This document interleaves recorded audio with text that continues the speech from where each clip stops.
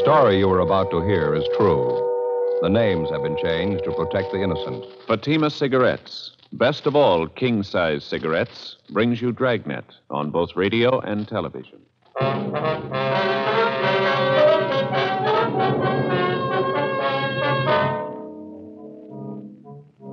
You're a detective sergeant. You're assigned to Juvenile Division. A steady supply of obscene literature is finding its way into a half a dozen high schools in your city. You get a lead on one of the sources of supply, a 17-year-old high school senior. Your job, pick him up. Fatima, America's first largest-selling blended cigarette. Now, best of all king-size cigarettes. Prove it yourself today. Compare Fatima with any other king-size cigarette. 1. Fatima's length filters the smoke 85 millimeters for your protection. 2. Fatima's length cools the smoke for your protection. 3. Fatima's length gives you those extra puffs, 21% longer than standard cigarette size. And in Fatima, you get an extra mild and soothing smoke, plus the added protection of Fatima quality. Definitely the best quality in its class, but the same price as the cigarette you are now smoking. Buy Fatima in the bright, sunny yellow pack. Best of all king-size cigarettes.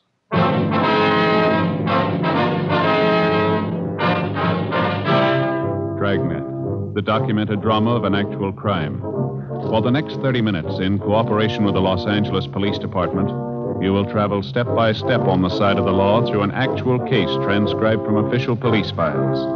From beginning to end, from crime to punishment, Dragnet is the story of your police force in action.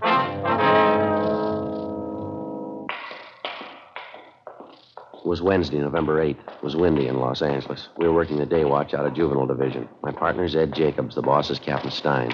My name's Friday. It was 11:05 a.m. when we got to the basement floor of Gorman High School. The locker room.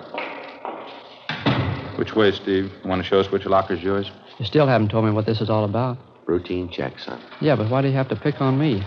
Why do you have to see my locker? We're not picking on you, Steve. Now, how about it? Which locker's yours? Right here. This is mine, 318. Here's the key. No, you open it, Steve. Just a couple of personal things of mine, that's all. Mm-hmm. All right. I'll open it.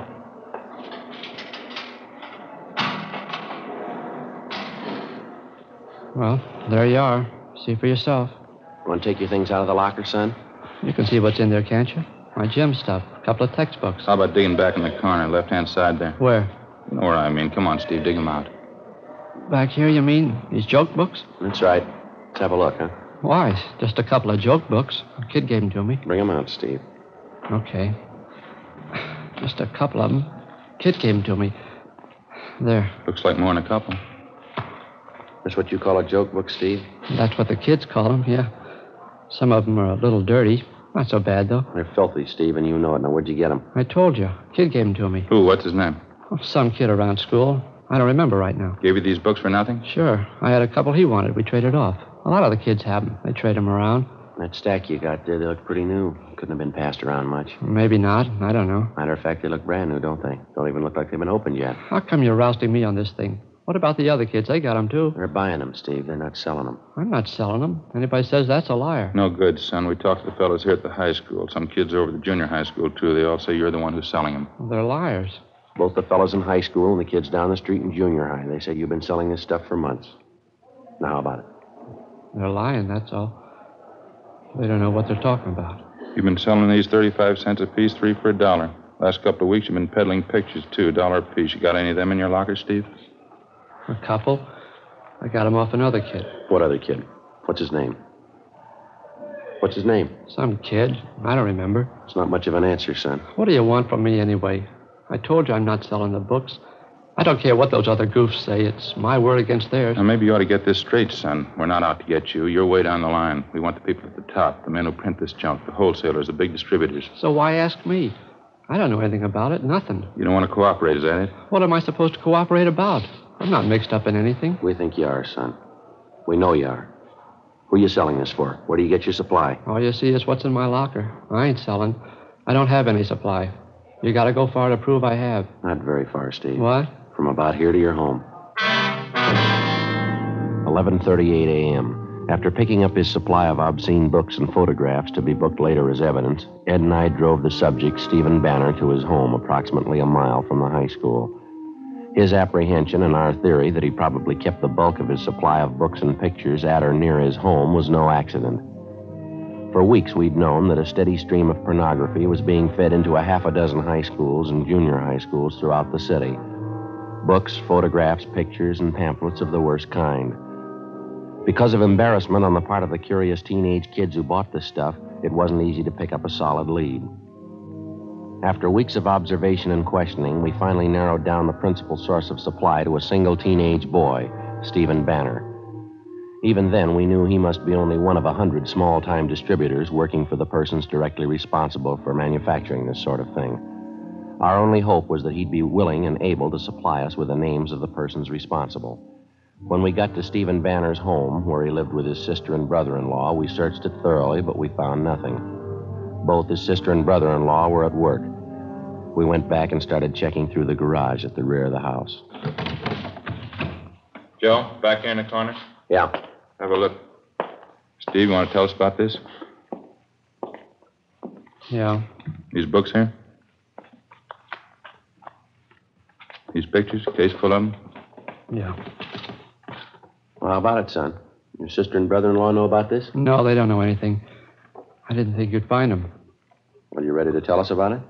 My sister going to have to find out? I don't know, Steve. It's going to be pretty hard to keep it from her. Yeah, I guess so. Who's the contact, son? Where'd they come from? Charlie Freiberg. Only the books, though. Pictures came from another guy.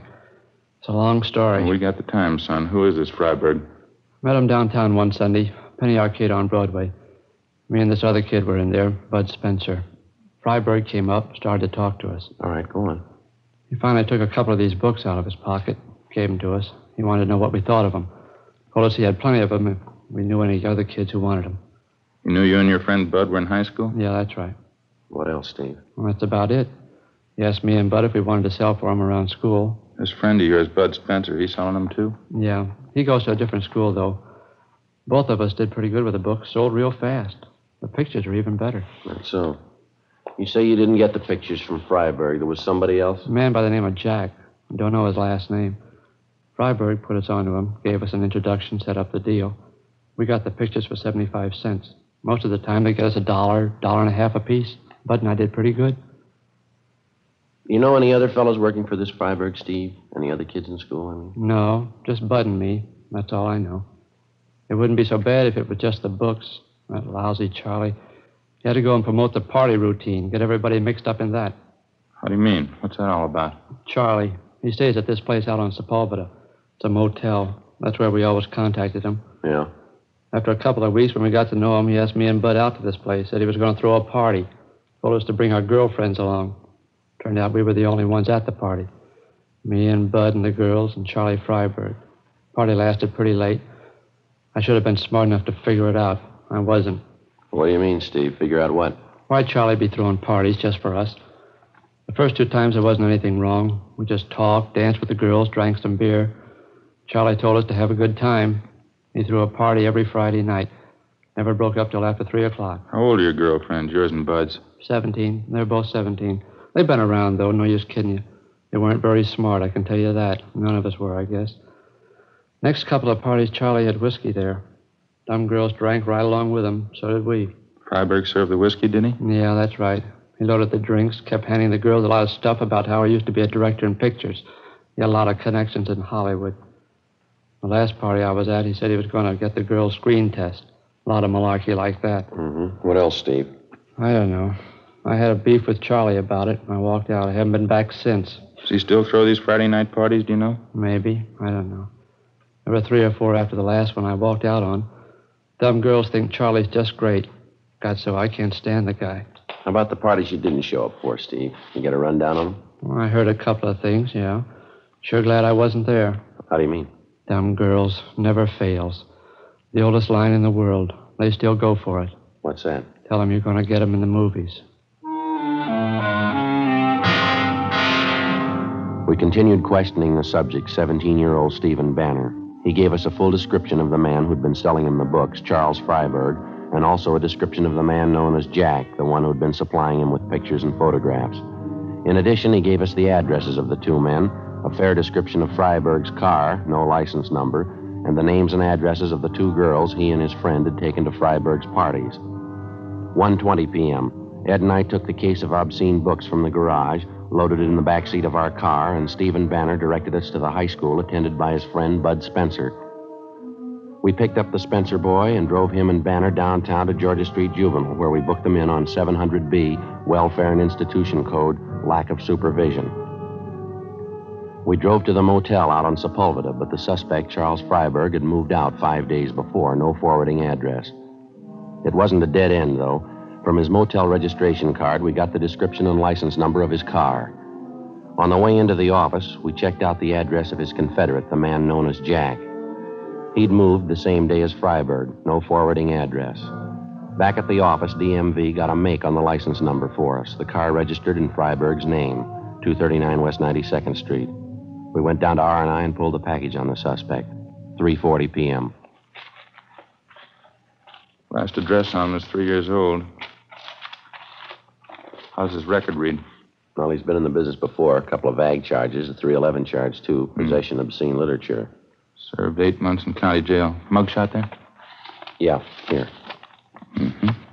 Close enough to the way the boy described him. I'd say so. His M.O., too. Huh? Same pitch the last time they got him, working the high school trade. Passed himself off as a studio man, movie director. How about the other man, Jack? You got anything there? No, not yet. I gave the information on him to the stats office. They're going to make a run for us.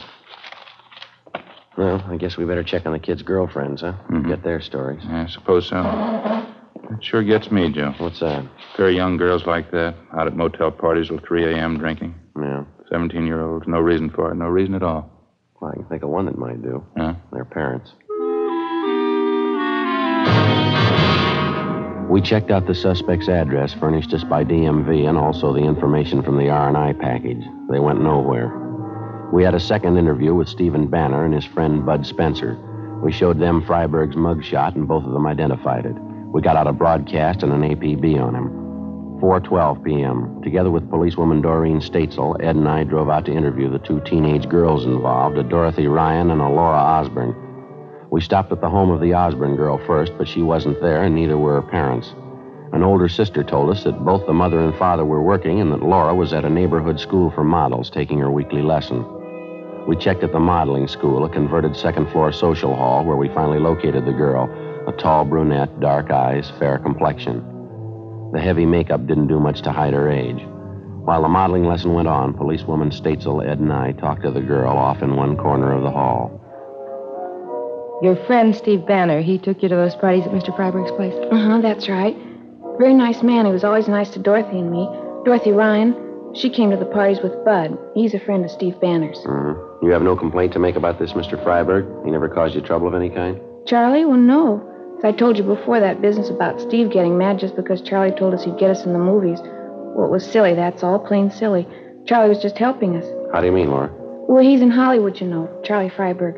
He has lots of connections. He just wanted to help us get some good modeling jobs. That's why he took our pictures. There was nothing wrong. You continued going to these Friday night parties without the two boys, is that right? Yes, Dorothy and me. There wasn't anything wrong with it. We knew Charlie as well as they did by that time. A few bathing suit pictures, that's all. There was nothing wrong in that. Did you ever see prints of any of those pictures, either you or Dorothy Ryan? No, but Charlie's going to get us some. He promised he would. You know where he is now? No, he moved. I haven't any idea where he is. When's the last time you saw Freiberg, miss? About 10 days, 2 weeks ago. What's this all about, officer? You looking for Charlie? How does he usually contact you, Laura? By phone? Yeah, huh? Usually calls. Has he called you lately? Well, I don't know. Why are you looking for him? Can't you tell me? Routine investigation, miss. Oh, I'm sorry. I don't know where Charlie is. Why can't you tell me why you want him? We want him. Why? Can't you give me a reason? This is one of the reasons, Laura. Would you look at this picture? Charlie took this? It's his business, Laura. That's the way his police record reads. I can't believe it. That's one reason we want Freiberg. There's lots of others. You willing to help us, Laura? He said they'd be beautiful, glamorous. They're not. You know where he stays now?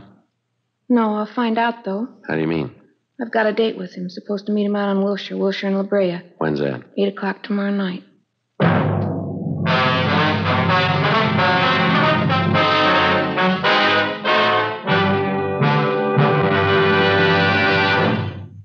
listening to Dragnet, authentic stories of your police force in action.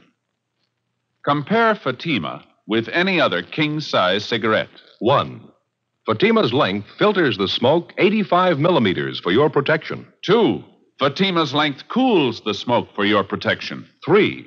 Fatima's length gives you those extra puffs, 21% longer than standard cigarette size. And in Fatima, you get an extra mild and soothing smoke, plus the added protection of Fatima quality. To show our confidence in Fatima, we make this money-back guarantee to every king-size cigarette smoker. Buy a pack of Fatimas. Enjoy Fatima quality, extra mildness, and superbly blended tobaccos. If you're not convinced Fatima is better than the king-size cigarette you're now smoking, just return the pack and the unsmoked Fatimas before August 1st, 1952, and we'll give you your money back plus postage.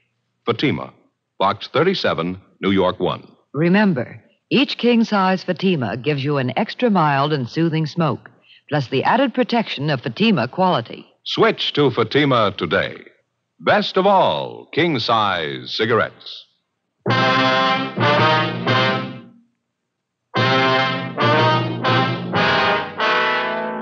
November 8th, Wednesday, 5:30 p.m. After our interview with 17-year-old Laura Osborne, policewoman Doreen Statesel, Ed, and I drove to the home of Laura's girlfriend, Dorothy Ryan, who was also present at the motel parties given by the suspect, Charles Freiberg. Her story of what had happened was essentially the same as the one we got from the Osborne girl. That night, we met with the parents of both girls. They were well-meaning and cooperative. They admitted their mistake. It was the same old story of lack of supervision and very little home life. The parents told us that they had no idea of what had been going on or the late hours that their teenage girls had been keeping. Besides promising closer supervision of the girls, they told us they would notify us immediately if the suspect Freiberg made any attempt to contact their daughters. 6:25 p.m. We got back to the office, put in a call to Stephen Banner's home, and notified his sister and brother-in-law that the boy was being held for further interrogation. We also notified the parents of Bud Spencer. The following morning, Ed and I went across the street to the district attorney's office, presented our case, and a warrant was issued on Charles Freiberg for 702 WIC, contributing to the delinquency of a minor. At 7 o'clock that night, Ed and I staked out on a cocktail lounge near the intersection of Wilshire and La Brea, the place where the suspect had told Laura Osborne to meet him. 7:30, 7:45. We waited. Think maybe we're in business, Joe. What? Down the corner there, waiting for the signal to change. Dark suit, dark hat. Yeah, could be. Crossing over now, heading for the bar. All right, let's go.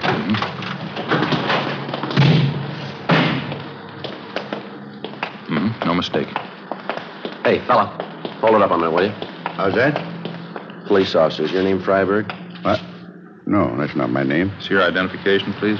Yes, I've got my identification. Why? Can we see it, please? Why, what do you want? Your identification. What for? I haven't done anything. Let's go, mister. Talk about it downtown. Now, wait a minute. Just a minute. I don't want any trouble. I'll show you. There. Driver's license, the rest of my stuff.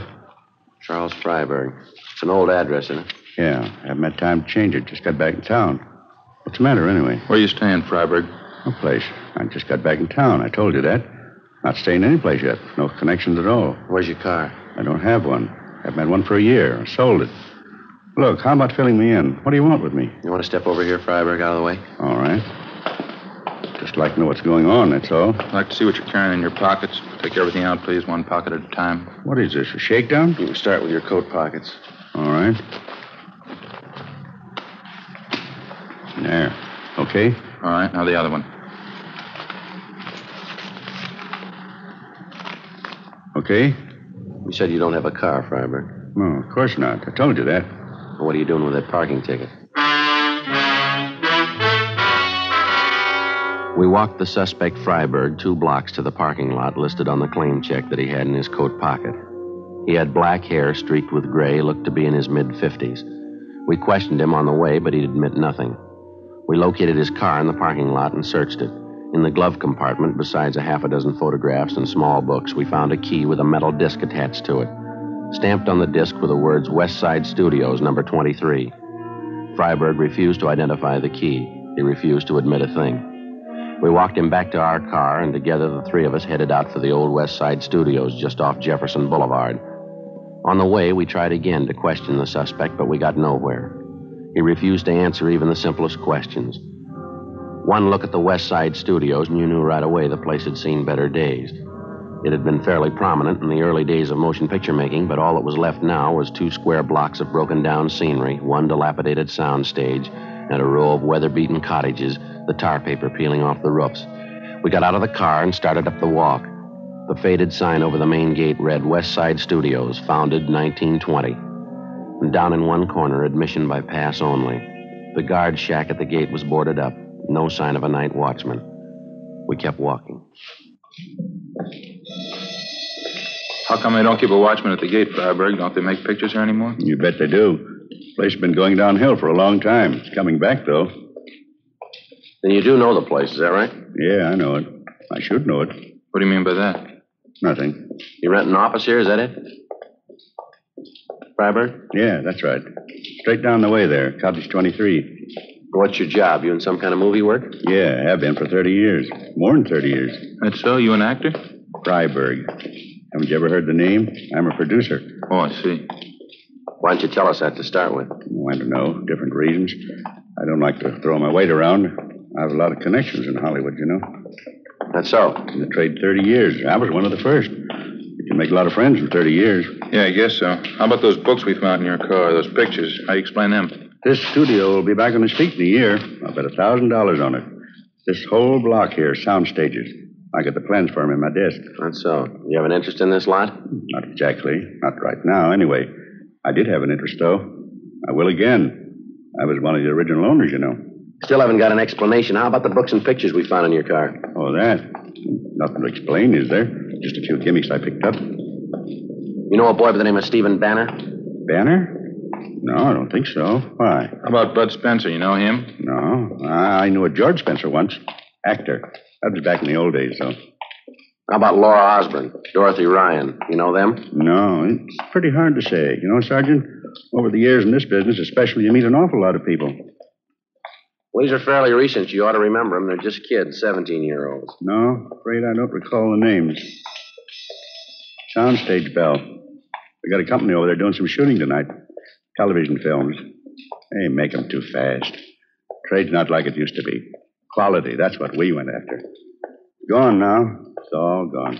West Side will do it again, though. You can bet on that. We're coming back. Look, how about leveling, Freiberg? You know why we picked you up. You know why we're out here. Just did. I don't know why. Oh, say, look across the road. That's set over there. The old greenhouse there, it's a colonial mansion. Weather's faded the colors a little. Typical old southern estate now, you know. We shot some beautiful footage there. Picture's a classic in its own right. Maybe you remember it. Moonlight and Magnolias. They changed the title later. Love in the Moonlight. Beautiful thing. You ever see it? No, I don't think so. I couldn't tell you how many beauties we turned out that year. I was a young fellow then. Song and strife, moonlight and magnolias, little orphan girl, sweetheart of the campus. That's your cottage there, Mr. Freiberg? What's that? Just down the way there, number 23? Oh, yeah. Completely forgot about it. I hope you'll excuse the way it looks. I haven't been able to find good accommodations in town. I've been staying at the office. We have a little couch there. I sleep on that. We have a hot plate, too. Good enough to boil a coffee in the morning. Mm-hmm. How come you couldn't find space in town? The hotels aren't that rushed, are they? Well, the ones I'm used to staying at, yes. I'd just soon camp here at the studio than stay at one of those places downtown. Say, wouldn't you like to see the rest of the lot? Pretty interesting if you've never seen a real movie lot. I mean, a high-class one. We've seen them, Mr. Freiberg. We'd like to check your office. Oh, all right. This is it. Cottages need a good coat of paint, of course. It'll all be done pretty soon. West Side is going to come back strong. You can bet on that. Yeah, I guess so. Uh-oh. Watch out on that first step there. It's loose. Have to call maintenance and get that fixed. Yeah, it's all right.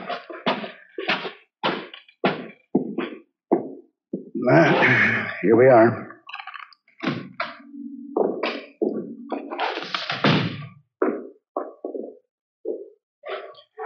Well, as you can see, the office isn't very much. What is it you wanted, gentlemen? You want to check that cabinet there, Ed? I'll take a look through these cases over here. Okay.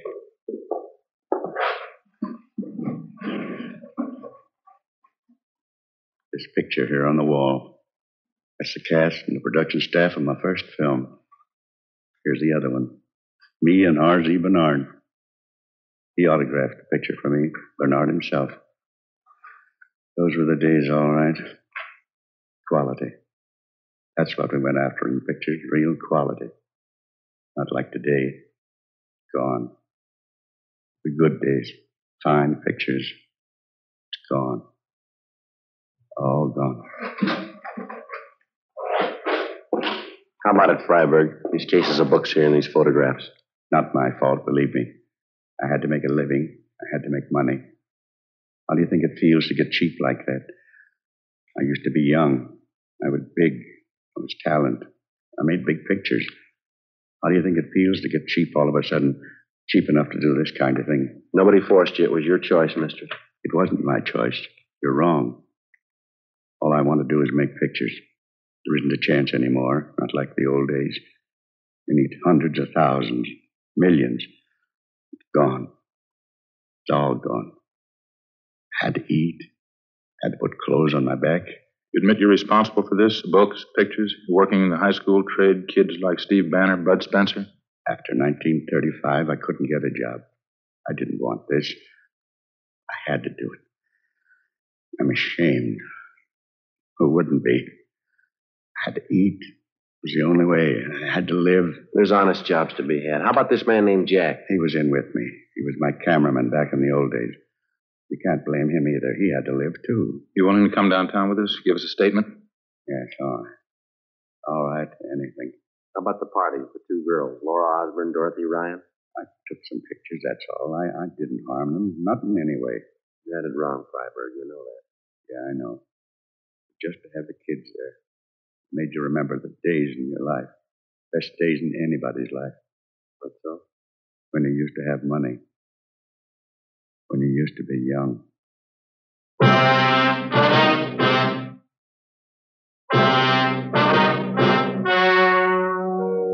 The story you have just heard was true. The names were changed to protect the innocent. On January 29th, trial was held in Superior Court, Department 87, City and County of Los Angeles, State of California. In a moment, the results of that trial. And now, here is our star, Jack Webb. Thank you, George Fenneman. Friends, won't you do this for me? Compare Fatima with any other king-size cigarette. You'll find Fatima's length filters the smoke 85 millimeters for your protection. Cools the smoke for your protection. Fatima's length gives you those extra puffs, 21% longer than standard cigarette size. And you get an extra mild and soothing smoke, plus the added protection of Fatima quality. That's why I'd like you to buy Fatima.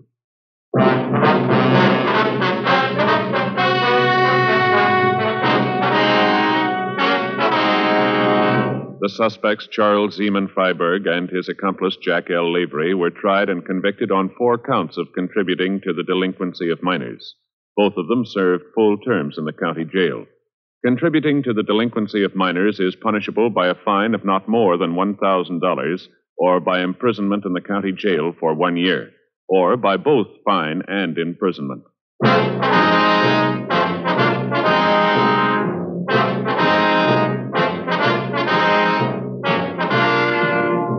You have just heard Dragnet, a series of authentic cases from official files. Technical advice comes from the Office of Chief of Police W.H. Parker, Los Angeles Police Department. Heard tonight were Barney Phillips, Virginia Gregg, and Ralph Moody. Script by Jim Moser. Music by Walter Schumann. Hal Gibney speaking. Fatima Cigarettes. Best of all king-size cigarettes has brought you Dragnet, transcribed from Los Angeles.